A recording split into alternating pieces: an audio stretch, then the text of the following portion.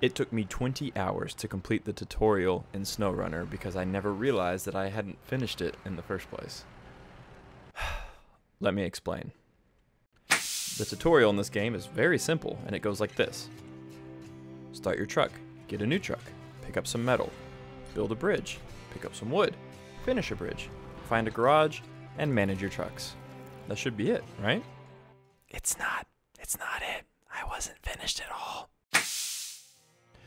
At this point, I got to work on the available contracts, and 20 hours later, I had completed all of the available contracts. Occasionally, I would see something like this. Every time I saw this, I would go check the map, and there were never any new tasks. So after 20 hours of gameplay, I had finally decided that something was up, and I went to do a little research.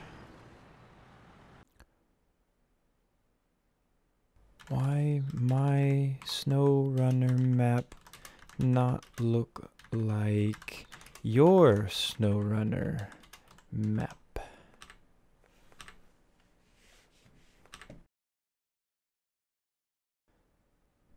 And it was there, on Reddit, that I ended up finding this. You need to finish the tutorial. Did you actually enter the Alaska zone with a truck leaving the garage? Huh. Did I? Welcome to Alaska. Now you know the basics of the game, and it's up to you to scout, accept contracts, upgrade, or buy new vehicles, and conquer the wilderness. Huh. Oops.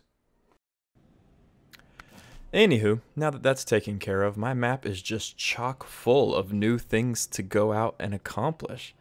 I can fix the rest of the bridges, clear landslides, and retrieve static vehicles stuck in the mud. And I guess really then the takeaway here is pretty simple. Finish the tutorial.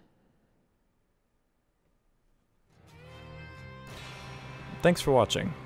If you're new to my channel, that doesn't surprise me because I've really never made any actual videos before.